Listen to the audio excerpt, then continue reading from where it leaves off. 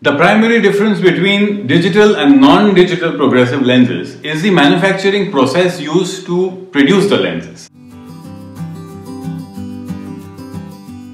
Non-digital progressive lenses, also known as conventional progressive lenses, are made using a traditional molding process that involves grinding and polishing the lens surface to create the progressive lens design.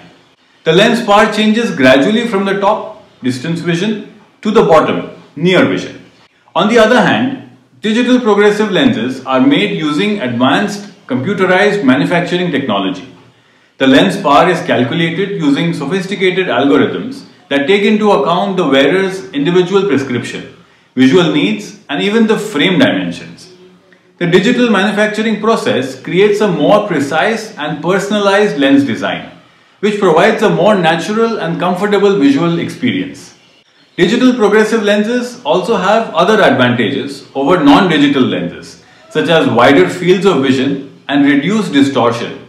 Additionally, digital lenses can be optimized for specific tasks, such as reading or computer work, further improving visual comfort and performance. I hope this video was helpful to you. Please like, share and subscribe to the channel. Thank you.